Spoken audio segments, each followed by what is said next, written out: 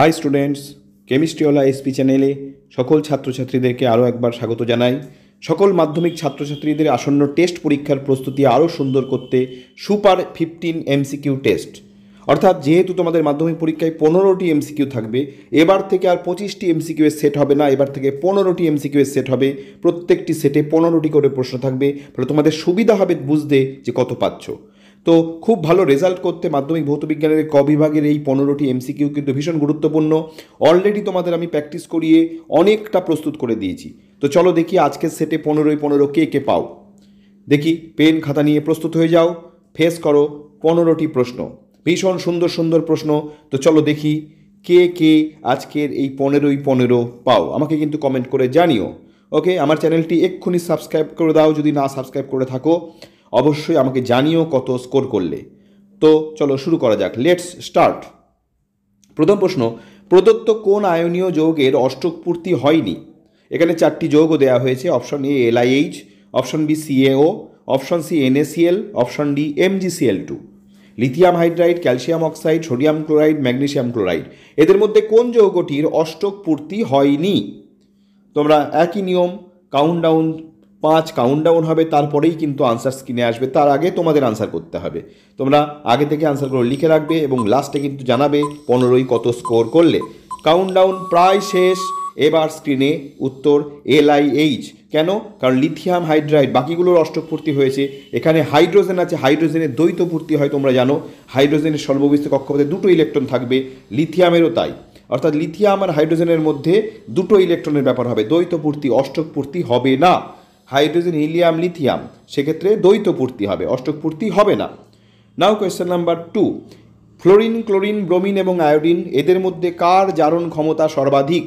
Option A fluorine, option B chlorine, option C bromine, option D iodine. এদের মধ্যে কার জারণ ক্ষমতা সর্বাধিক? সঠিক উত্তর কী হবে? ABCD ভাবতে থাকো, আমি তোমাদের যথেষ্ট সময় দিচ্ছি।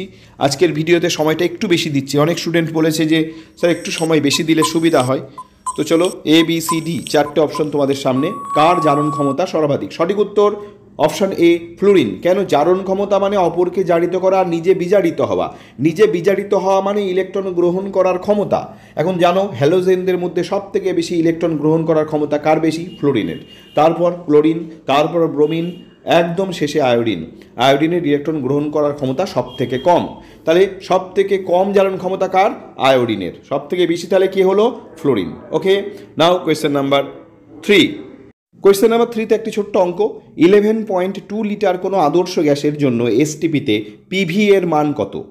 Option A 2 RT, option B RT, option C 0.5 RT, option D 11.2 RT। এই অঙ্ক আমি তোমাদের বহুবার করিয়েছি। আদর্শ গ্যাস সমীকরণ মনে করো, তাহলেই পারবে। আমি ক্লু দিলাম একটা, সঠিক উত্তর অপশান সি 0.5 RT। বুঝিয়ে দিই, PV সমান nRT, n মোল সংখ্যা। এখন যেহেতু এখানে 11.2 লিটার গ্যাস রয়েছে, আমরা জানি 22.4 লিটার মানে যে কোনো গ্যাসের 1 মোল হয়, তাহলে 11.2 লিটার রয়েছে মানে হাফ মোল। তাহলে PV সমান n এর জায়গায় হাফ বসবে, PV সমান RT/2, RT/2 মানে 0.5 RT। ওকে, তাহলে বোঝা গেল 11.2 লিটারের জন্য PV কত হবে? 0.5 RT। এটা 22.4 লিটার হলে কত হতো? PV সমান RT হতো, কারণ তখন n এর মান কত হতো? 1, মোল সংখ্যা কত হতো? 1। 11.2 লিটার, শুধু এইটা খেয়াল রেখো, 11.2 লিটার, যে কারণে n এর মান হবে হাফ, দ্যাট ইজ RT/হাফ মানে 0.5 RT। নাও কোয়েশ্চেন নাম্বার 4, ফিউজ তারের বৈশিষ্ট্য হলো অপশান এ রোধ উচ্চ গলনাঙ্ক উচ্চ, অপশান বি রোধ নিম্ন গলনাঙ্ক নিম্ন, অপশান সি রোধ নিম্ন গলনাঙ্ক উচ্চ, অপশান ডি রোধ উচ্চ গলনাঙ্ক নিম্ন। খুব সুন্দর একটি প্রশ্ন। আমি তোমাদের আজকে সময় তোমরা কিন্তু একটু বেশিই পাচ্ছ ভাবার জন্য, অনেক ফাস্ট হয়ে যায় অন্যান্য দিন। সঠিক উত্তর অপশান ডি রোধ উচ্চ গলনাঙ্ক নিম্ন। কারণ জানি আমাদের ফিউজ তার ব্যবহার করার উদ্দেশ্য কী? উদ্দেশ্য যাতে বেশি পরিমাণ কারেন্ট বাড়ির বর্তনীতে ঢুকে গিয়ে বাড়ির সমস্ত ইলেকট্রিক্যাল অ্যাপ্লায়েন্স নষ্ট না করে দেয়, সেই জন্য ওখানে রোধ বেশি রাখা হয়। কারণ রোধ বেশি রাখলে আমরা জানি জুলের সূত্র অনুযায়ী তাপ বেশি উৎপন্ন হয়, আর এখানে তারটার গলনাঙ্কও কম রাখা হয়। ফলে বেশি কারেন্ট ঢুকে গেলে কী হবে? রোধ উচ্চ হওয়ার জন্য প্রচুর তাপ উৎপন্ন হবে, আর সঙ্গে সঙ্গে ওই ফিউজ তার গলে গিয়ে সার্কিট কী হবে? বিচ্ছিন্ন হয়ে যাবে, বাড়ির সমস্ত ইলেকট্রিক্যাল যন্ত্রপাতি নষ্ট হওয়ার হাত থেকে রক্ষা পাবে। এই কারণে রোধ উচ্চ গলনাঙ্ক নিম্ন। নাও কোয়েশ্চেন নাম্বার 5 আমাদের সামনে আসবে। তড়িৎ চালক বল W কার্য তড়িৎচালক বল ভি, কার্য ডব্লিউ ও আধান কিউ এর মধ্যে সম্পর্কটি হলো। খুব সুন্দর একটি এমসিকিউ। তড়িৎচালক বল কার্য ও আধানের মধ্যে সম্পর্ক ভাবো। অপশান এ কিউ সমান W V, option B Q সমান V by W, option C Q সমান ভি বাই টু ডব্লিউ। সঠিক উত্তর অপশান ডি কিউ সমান ডব্লিউ বাই ভি। কিউ সমান ডব্লিউ বাই ভি, এটি সঠিক উত্তর। আমরা কি জানি? আমরা জানি ডব্লিউ সমান কিউ ভি। সহজ করে ভাবতে গেলে ডব্লিউ সমান কিউ ভি, অর্থাৎ কৃতকার্য সমান সমান আধান ইন্টু তড়িৎচালক বল। এই সম্পর্কটা আমরা জানি। এটা একটু ঘুরিয়ে অন্যভাবে দিয়েছে, কিউ সমান ডব্লিউ বাই ভি, একই ব্যাপার। কিউ সমান ডব্লিউ বাই ভি মানেই ডব্লিউ সমান কিউ ভি। ওকে, তাহলে সঠিক উত্তর কি হলো? Option D. তাহলে 15টি প্রশ্নের অলরেডি আমরা 5টি প্রশ্নের উত্তর কিন্তু করে ফেললাম। আমার অনেক ছাত্রছাত্রী আমাকে আলাদা করে জানাচ্ছে যে তাদের কিন্তু এই এমসিকিউ যে প্রিপারেশন করিয়েছি তাতে তাদের অলরেডি এমসিকিউ অনেক স্ট্রং হয়ে গেছে আগের থেকে। তোমরা সকলে কি বলছো? নাও কোয়েশ্চেন নাম্বার 6, প্রদত্ত কোনটি একটি সম্পৃক্ত হাইড্রোকার্বন? এটাও তোমাদের আমি অর্গানিকের সাজেশনের সময় বুঝিয়েছি কি করে বুঝতে হয়। প্রদত্ত কোনটি একটি সম্পৃক্ত হাইড্রোকার্বন? দেখতেই পাচ্ছ এখানে 4টে অপশন আছে। এ C3H6, B C2H4, C C2H2, D C2H6। এদের মধ্যে কোনটি সম্পৃক্ত হাইড্রোকার্বন আমি তোমাদের শিখিয়েছিলাম। সঠিক উত্তর অবশ্যই হবে অপশন ডি C2H6। আমি কি বলেছিলাম? হাইড্রোকার্বন, সম্পৃক্ত হাইড্রোকার্বনের সাধারণ সংকেত CnH2n+2, আর অ্যালকিনের CnH2n, আর অ্যালকাইনের CnH2n-2।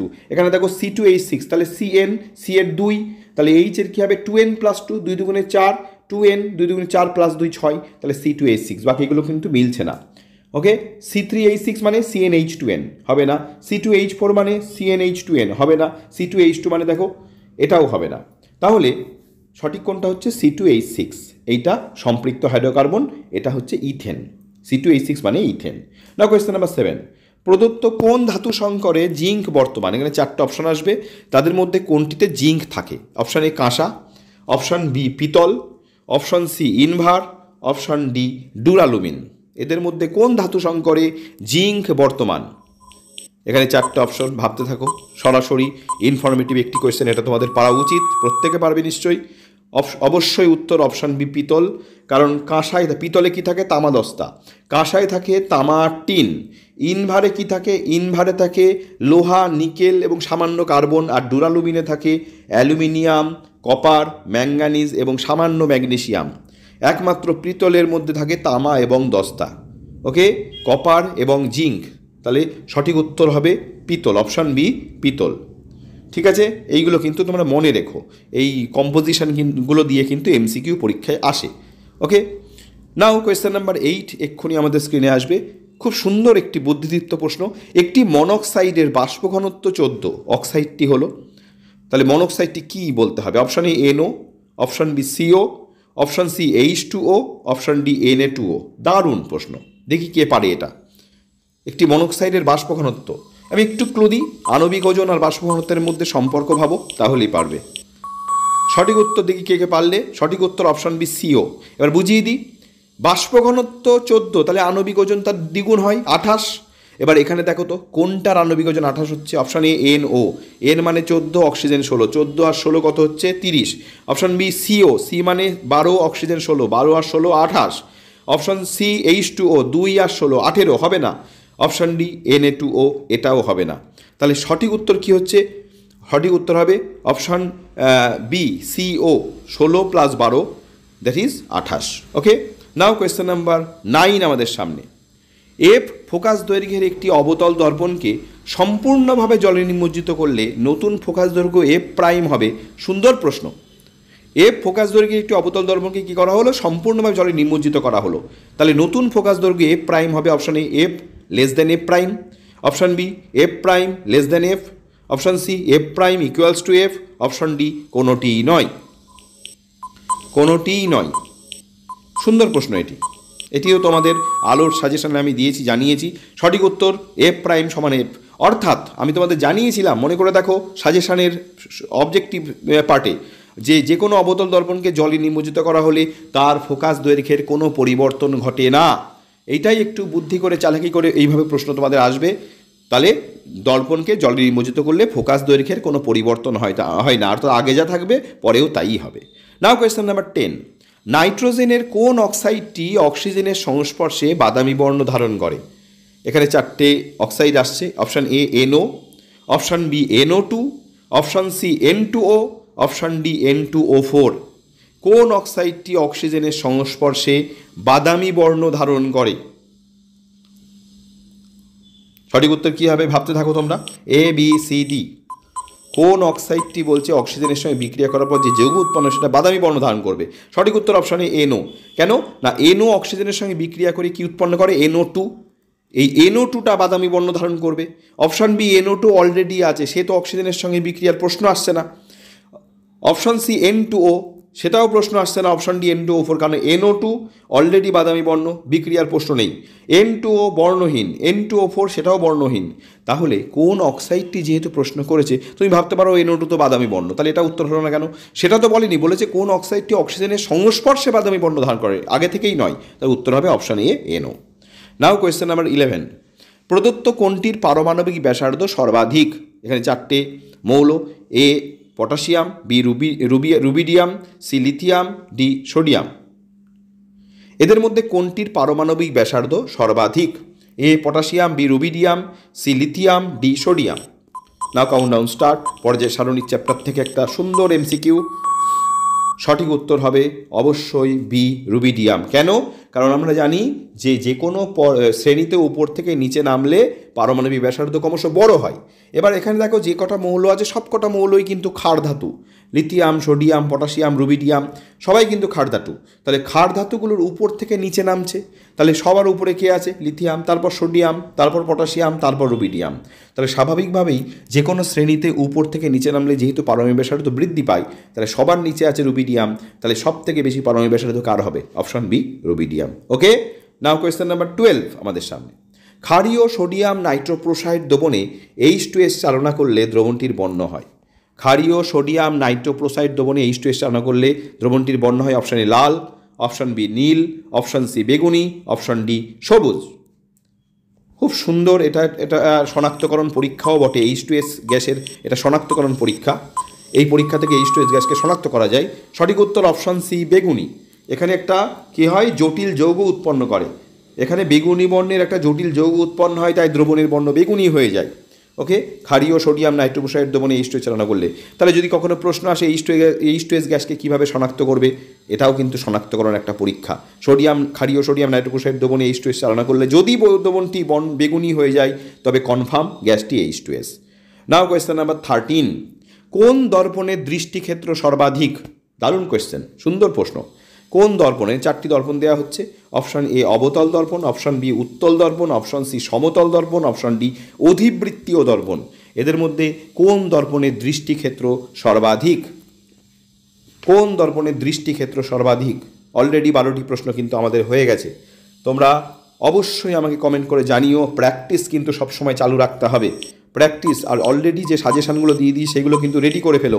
আর পরীক্ষার ঠিক 1 মাস রয়েছে। পরের মাসে এই 22-23 তারিখে পরীক্ষা শুরু হবে। উত্তর অপশন বি উত্তল। উত্তল দর্পণের দৃষ্টিক্ষেত্র সর্বাধিক। এটা কিন্তু দারুণ গুরুত্বপূর্ণ প্রশ্ন। অপশন বি উত্তল দর্পণের দৃষ্টিক্ষেত্র সর্বাধিক। পরের মাসে ঠিক এই সময় নভেম্বর মাসের 22-23 তারিখ নাগাদ বেশিরভাগ স্কুলে টেস্ট পরীক্ষা হবে। সেই জন্য আর ঠিক 1 মাসই রয়েছে। নাও আজকের আর দুটো প্রশ্ন আছে। 14 নম্বর প্রশ্ন। গৃহস্থালির বর্তনীতে ফিউজ তার কোনটির সঙ্গে যুক্ত থাকে? খুব গুরুত্বপূর্ণ প্রশ্ন। এ আর্থ line, B live line, C neutral line, D live ও নিউট্রাল উভয় লাইন। ফিউজ তার কোনটির সঙ্গে যুক্ত থাকে? ফিউজ তার কোনটির সঙ্গে যুক্ত থাকে? গৃহস্থালির বর্তনীতে ফিউজ তার কোনটির সঙ্গে যুক্ত থাকে? তোমরা ভাবতে থাকো, খুব সুন্দর একটি প্রশ্ন। ফিউজ তার উদ্দেশ্যটা ভাবো, তাহলেই পারবে। ফিউজ তারের উদ্দেশ্য কি? ফিউজ তারের উদ্দেশ্য ভাবো, তাহলেই পারবে। সঠিক উত্তর হবে অবশ্যই অপশন বি লাইভ লাইন। কারণ লাইভ লাইনের সঙ্গেই ফিউজ তার যুক্ত থাকে। কোনো কারণে ফিউজ তার বেশি তড়িৎ প্রবাহ প্রশ্ন আসলে ফিউজ তার গলে গিয়ে লাইভ লাইনের সঙ্গে বর্তনী ছিন্ন করে দেবে, বাড়ির সমস্ত ইলেকট্রিক যন্ত্রপাতি নষ্ট হওয়ার হাত থেকে রক্ষা পাবে। কিন্তু যদি নিউট্রাল তারের সঙ্গে থাকে তাহলে কোনো অসুবিধা নেই। তাহলে কী হবে? নিউট্রাল তারের সঙ্গে থাকলে প্রচুর কারেন্ট, অর্থাৎ যদি কোনো কারণে ফিউজ তার কেটেও যায়, তাও কিন্তু বাড়ির সমস্ত ইলেকট্রিক যন্ত্রপাতি লাইভ লাইনের সঙ্গে কানেক্টেড থাকবে, ফলে কোনো লাভ হবে না। ওকে, নাও কোয়েশ্চেন নাম্বার 15 তথা আজকের সেটের শেষ প্রশ্ন। প্রদত্ত কোন কার্যকরী গ্রুপটি ইথাইল অ্যালকোহলে উপস্থিত? নাও একটা সহজ প্রশ্ন, খুব সহজ প্রশ্ন। Option A OH, option B CHO, option C COOH, option D ও। প্রদত্ত কোন কার্যকরী গ্রুপটি ইথাইল অ্যালকোহলে উপস্থিত? 15টি প্রশ্নের সেট হলো। কে কে 15 পেলে? আমি ভীষণ আশাবাদী আমার অনেক স্টুডেন্ট 15 পাবে আজকে পরীক্ষায়। তো আমাকে কিন্তু অবশ্যই কমেন্ট করে জানাও। সঠিক উত্তর হচ্ছে অবশ্যই অপশানে OH। OH থাকলে অ্যালকোহল হয়। এ প্রসঙ্গে জানিয়ে দিই CHO থাকলে অ্যালডিহাইড হয়, অর্থাৎ CHO aldehyde group, COOH carboxylic acid group, এবং ও থাকা মানে ইথার। ওকে, কোনো যৌগের মধ্যে OH থাকলে, OH কার্যকরী গ্রুপ থাকলে অ্যালকোহল হয়, CHO কার্যকরী গ্রুপ থাকলে অ্যালডিহাইড হয়, COOH কার্যকরী গ্রুপ থাকলে অ্যাসিড হয়, ও থাকলে ইথার হয়। ওকে, এইভাবে 15টি প্রশ্নের খুব সুন্দর সুন্দর প্রশ্নের একটা সেট কমপ্লিট হলো। তোমরা পরীক্ষা দিলে কে কত পেলে এক্ষুনি আমাকে জানাও। এইভাবে প্র্যাকটিস কিন্তু আমাদের চলতেই থাকবে। আমাদের টার্গেট 15। ওকে, কে কত স্কোর করলে এক্ষুনি আমাকে জানাও। ওকে, practice and practice makes man perfect. তো সেই জন্য 2025 সাল আমাদের টার্গেট। 2025 সালের মাধ্যমিক পরীক্ষার ভৌত বিজ্ঞান আমাদের দারুণ পরীক্ষা দেব। সকলে ভালো থেকো, সুস্থ থেকো, সুন্দর থেকো, পড়াশোনা করো, আমি তোমাদের সাথে আছি। খুব তাড়াতাড়ি আবার দেখা হচ্ছে। সকলে ভালো থেকো।